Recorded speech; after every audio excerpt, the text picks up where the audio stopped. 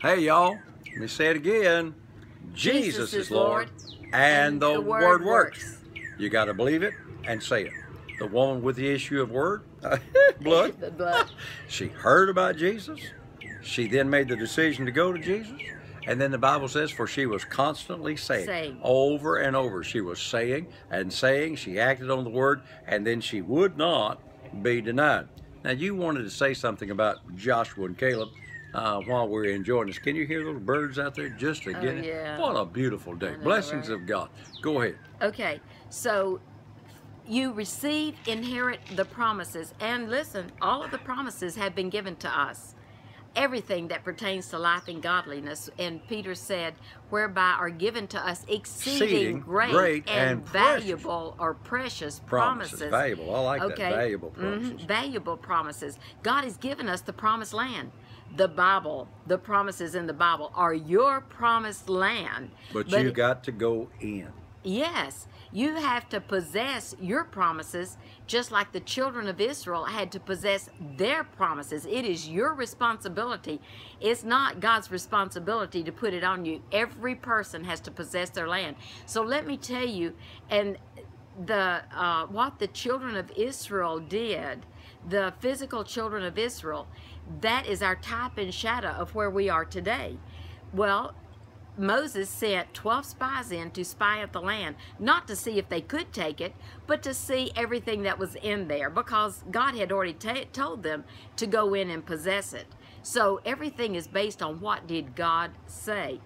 Well, they came back, and Joshua and Caleb said, now listen to what they said. Come on, preacher. Let us go up at once and possess the land, for we are well able to overcome it. Watch this. So, let me go in and possess my divine health, because I am well able to possess that land. Yes. And then the other 10 spies, and listen, the majority is not always right. Just because there's a big church out there doesn't mean they're right. Because the 10 spies said, no, we be not able to go in. Look at the difference in the words. We be well able, we be not able. And they brought up a evil report and said, I love this, Go ahead. in our own eyes. Oh yeah, that's right. We were grasshoppers, and so we were in their eyes. Oh yeah. The image that you have will come out of your mouth, and it'll cause you to be a grasshopper in their eyes. Well, those 10 spies caused the rest of the multitude of the children of Israel. They said, listen to what they said, would to God we died in the wilderness. And now, guess what they got? Come on. Well, yes, that's why the serpent showed up, is because they had said with their mouth, would to God we died in the wilderness. God never changes from Genesis through Revelation. He said, I am the Lord, I change not.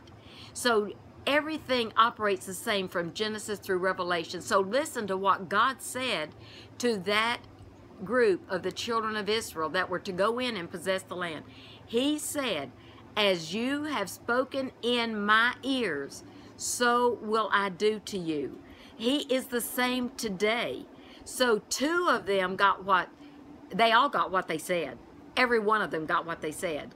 But 2 of them that said, we are well able, let us go in and possess, those were the only 2 of that generation that got to possess their land. The rest of them said, would to God we died in the wilderness, and they all got what they said. Come on, preach. So you are getting today what you are confessing. So confess what the Word says. Believe it, confess it, and possess it. And we got to go again. Hey, y'all have a great day. Until we're with you tomorrow, remember, Jesus is Lord, and the Word works.